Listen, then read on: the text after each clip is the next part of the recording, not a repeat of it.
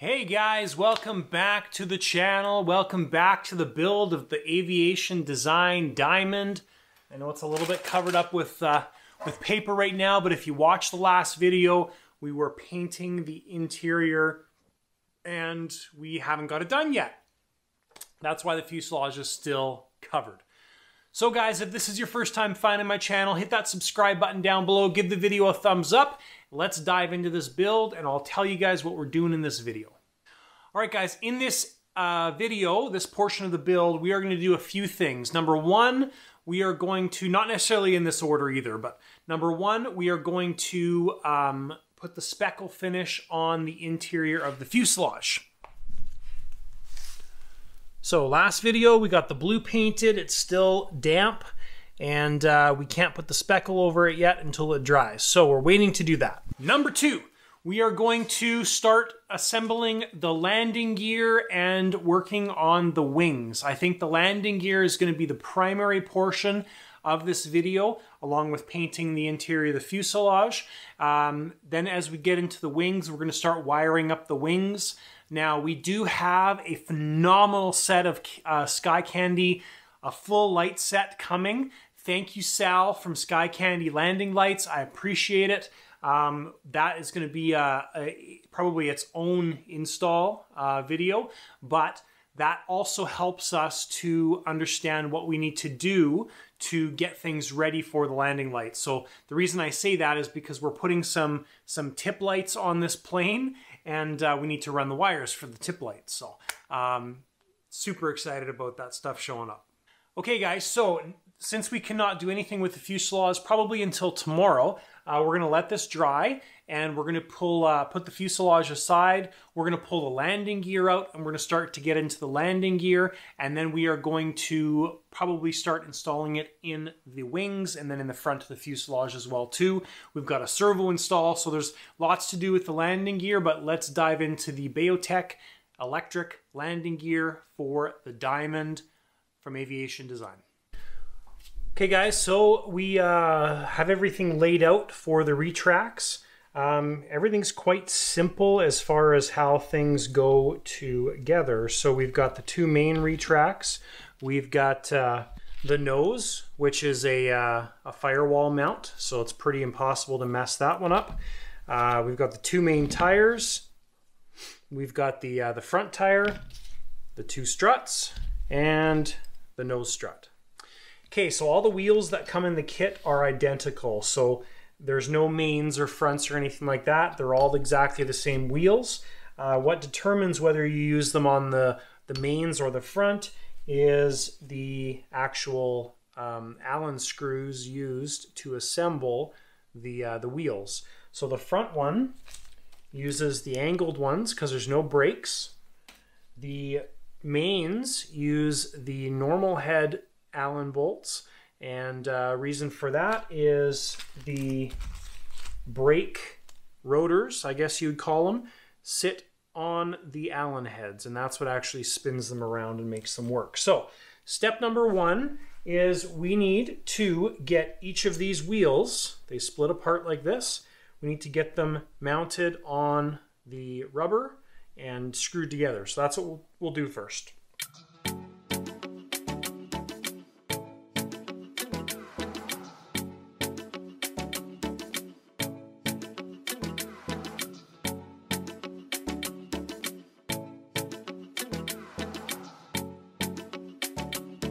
Quick little side note for you, please don't forget your Loctite. You guys need to Loctite every single aluminum metal bolt on the airplane. That's super important.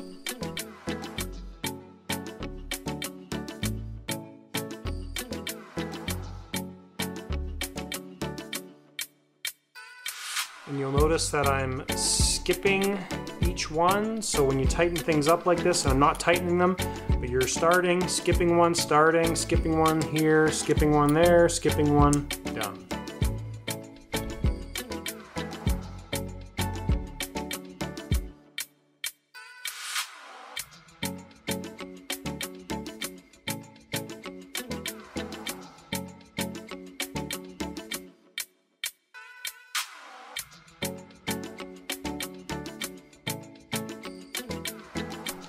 Okay, and there's the finished assembly. If you forget the Loctite on there, guaranteed you're going to lose bolts. Now we're going to do exactly the same thing to the other one, and then on the front we're going to use the pan head or the angular bolts to go through there.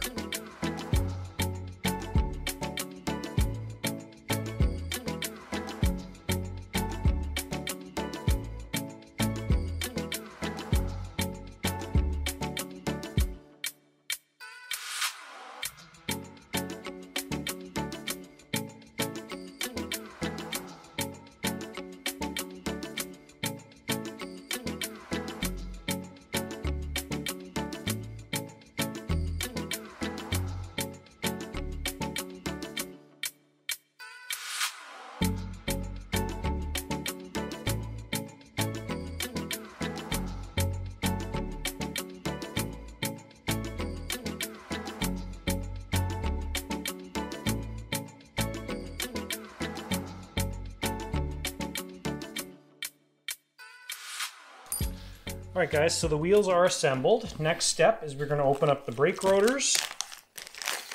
And these things are usually quite gummy. They're usually wrapped or dipped in something. These ones actually aren't bad. The ones I did on my Tudor were pretty nasty. So I'm just going to clean these off with rubbing alcohol.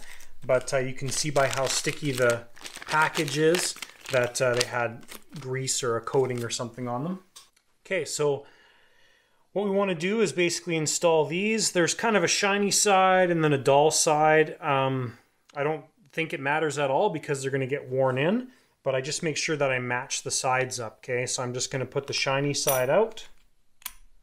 You can see that they fit right over top of the bolt heads. That's how the brakes actually turn, and then the actual brake unit itself works with that.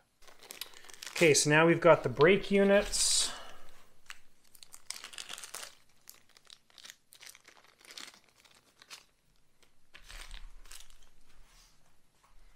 So I love these electric brakes from Behotec. They work amazing. Ultimately, they are super simple. They're just electromagnets.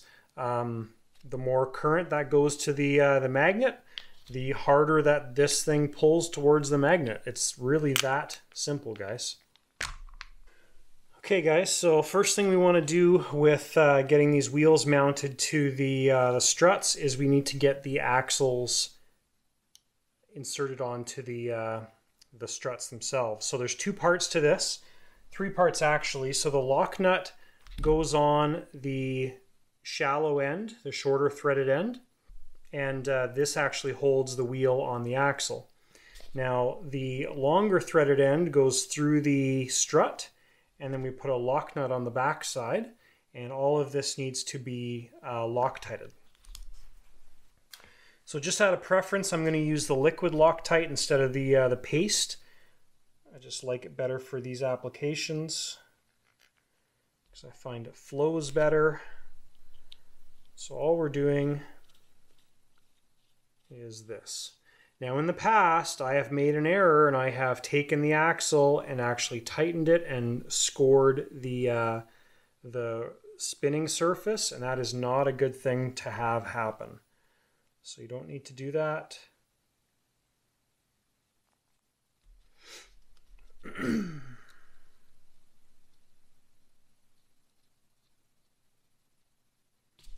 Okay, we take an what is it, a 10 mil? Yeah, 10 millimeter wrench.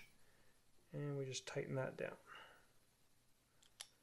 Okay, now it's not going anywhere. I'm just going to clean the Loctite up. And we'll repeat the same thing on the other side. All right, there she is. Both of the main struts have their axle installed. Next thing we can do is install the wheel and tire combo. So the only kicker with this is you want to make sure you have the brakes going towards the back of the struts like this. Okay, this is the leading or the front edge of the struts. This is the back of the struts. Okay, that's the only thing you want to be sure of when you do this. There we go. We want to make sure that that brake rotor stays in its proper spot.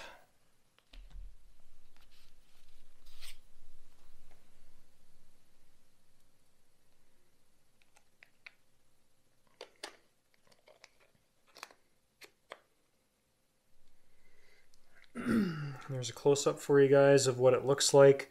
So there's little tabs on each side of the brake that grabs onto the strut itself and prevents the brake from spinning. And then we just route these wires up nicely with some zip ties and things like that. So, okay, so next thing we want to do is we want to get this combination all mounted.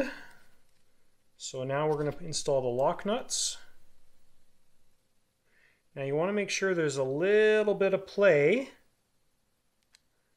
when this is all done, so the brakes can actually work. You don't want to keep tightening this down so it so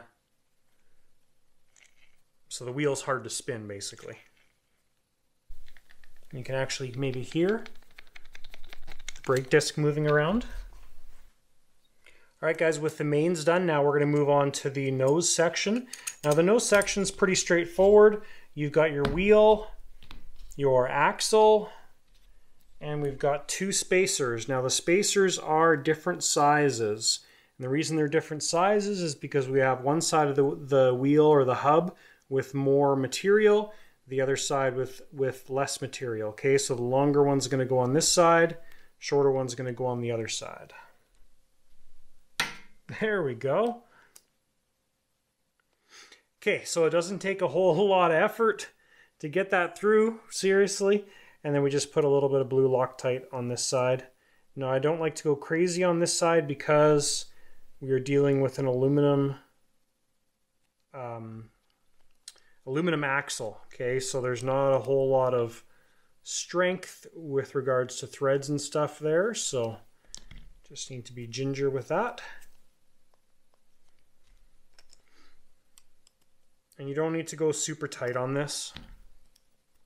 You're not going to gain anything if you go tighter, so there's going to be just a little bit of play in the axle, which is perfectly fine. All right, and that's the front strut assembly.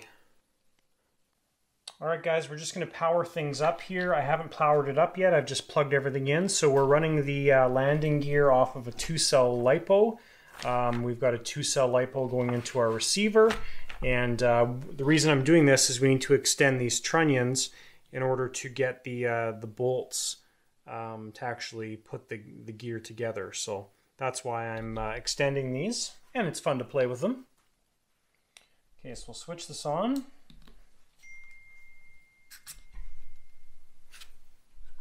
Now this is the newer version of Retrax, so I'm not sure if I need to program anything yet. I'm just going over the manual right now, and it says I do. So we need to learn the transmitter to the setup.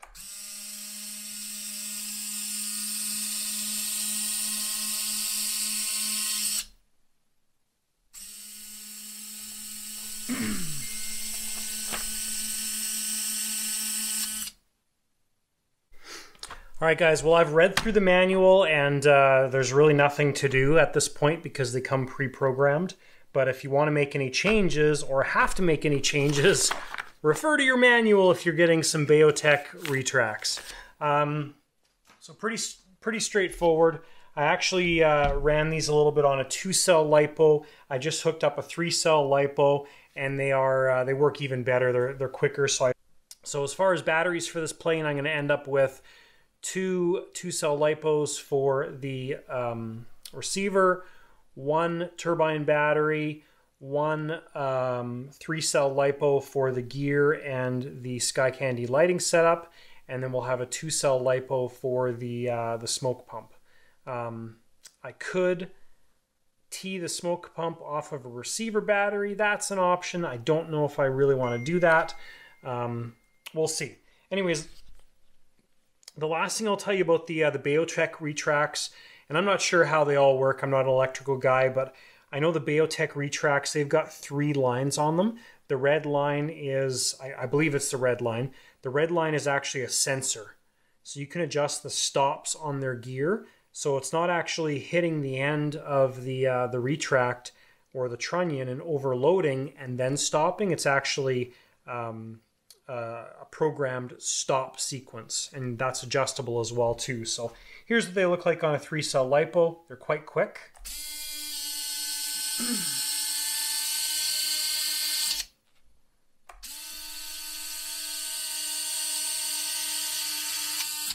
Perfect.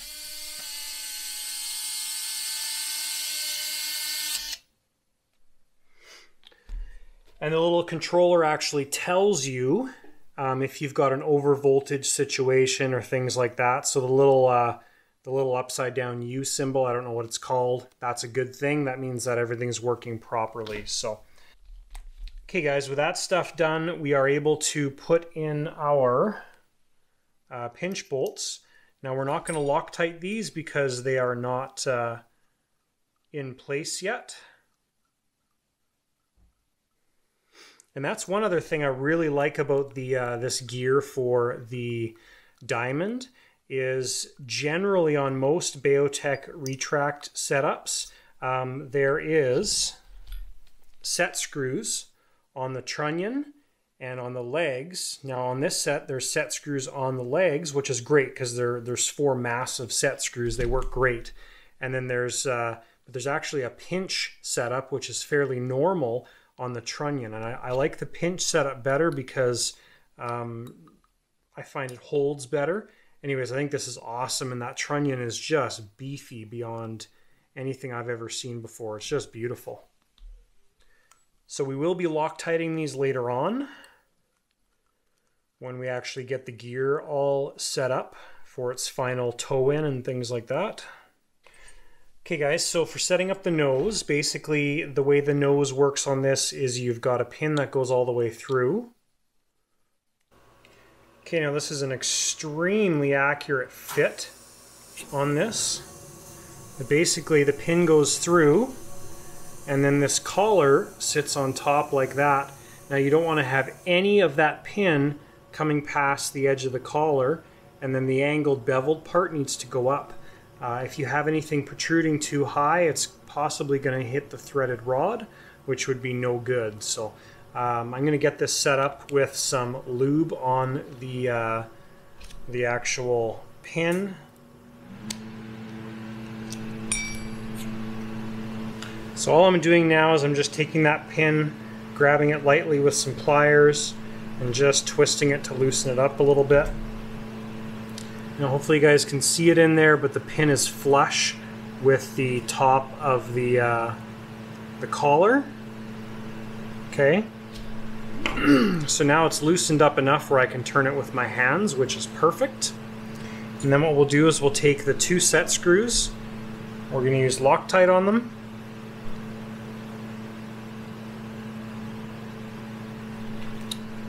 And we just tighten those guys up. And perfect fit. So it's nice and snug. That's what we're looking for. Alright, so next thing we have to do is get the servo mount mounted on to the retract unit. So this is pretty straightforward. It goes on like this, and only goes together one way. 2 bolts to put it all together, and that's it.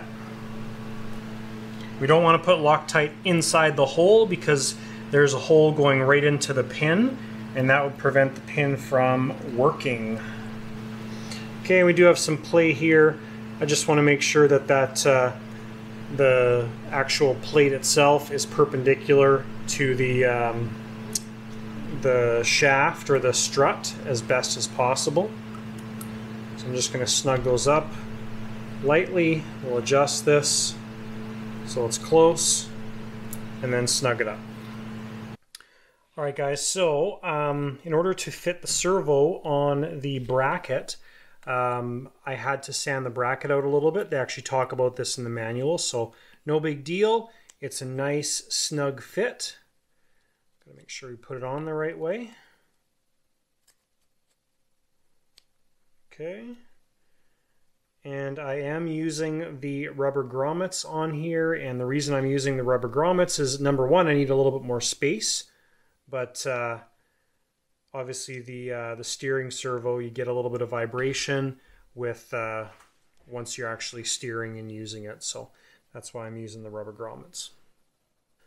All right, guys, I'm just doing a test fit of the servo arms here. So if I use this Hanger 9 servo arm that I have, or the JR one, and use this innermost hole, it's extremely close to the retract unit. Too close for comfort, in my opinion.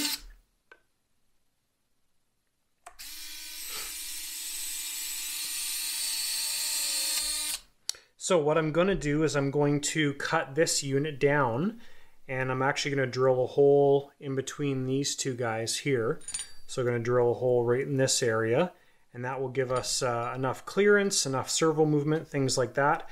And then basically this ball gets threaded in there, and this is one end of the actuating system. So I'm just going to get this all set up, and then I'll be back.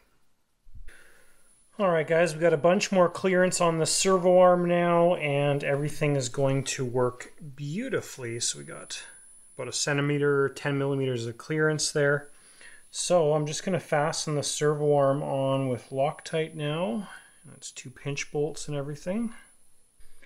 The servo is not screwed down yet to the mount, so we'll do that as soon as I'm done this.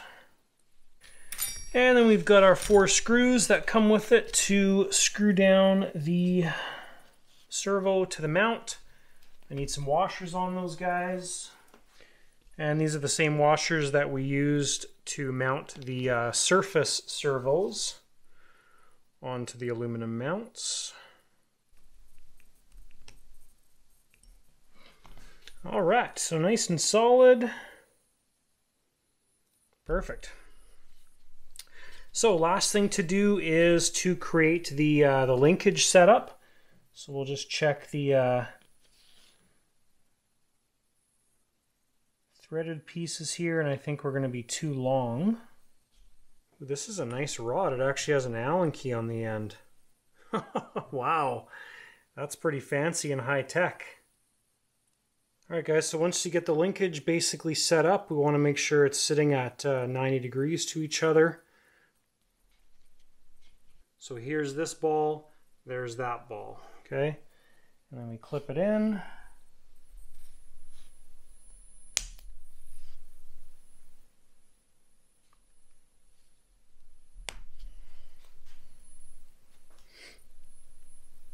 The nice thing about how accurate all this stuff is there's almost zero play in this gear setup. But that's okay. I'm not going to worry about that now because we don't have this completely set up yet. I'm not sure if I'm going to run it through the gear controller, because you can run the steering with a Y off the rudder through the gear controller. So we've got lots of different ways to do this. We are putting the Gyro 1E from Powerbox in here, so that will have to be plugged into the system as well too. So anyways, guys, that is the retract assembly. We still need to put these guys on the actual units, but that's not a big deal. We just need to do up those 4 set screws. But before we do that, we'll probably just put these in the wings first. So that's the Behotec setup. Pretty straightforward and easy. All right, guys, so we're going to paint the speckled finish on the interior of this. Now you want to be, I mean, well, you can do whatever you want, but you want to be fairly stingy with this stuff. It can be quite heavy because it's like chunks of paint, right? So you just be careful with it. It does stink really bad because it's like in a glue, but our main focus here is in the visible areas, so mainly down the center and kind of the top of the intake areas. The rest of it is really not going to be visible, the front wall, but so I'm not so worried about the areas that are going to be under the tanks and hidden and things like that, but I'm going to focus mainly on the visible areas. So.